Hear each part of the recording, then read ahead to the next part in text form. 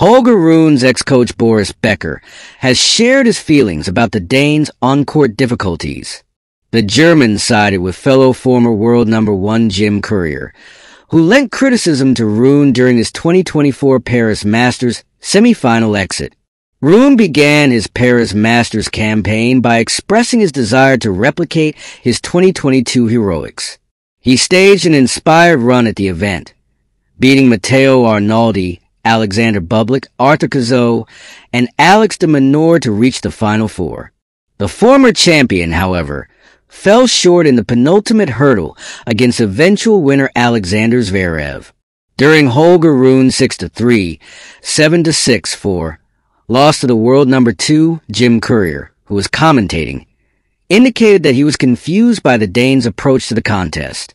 The four-time Grand Slam champion opined that Rune lacked a sense of order. The Dane hasn't found much success on the court of late.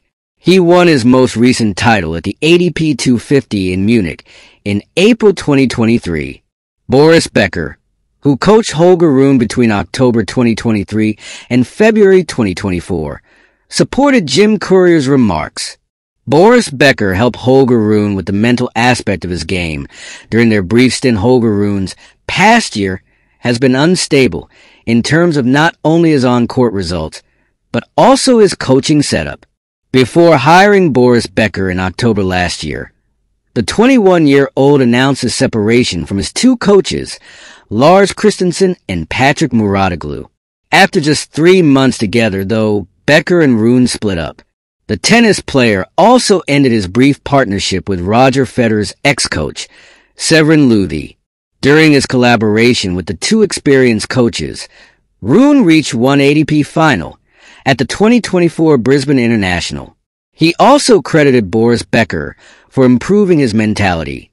Just days after parting ways with Becker, the former world number 4 reunited with Patrick Muratoglu, but their brief collaboration didn't yield any favorable results.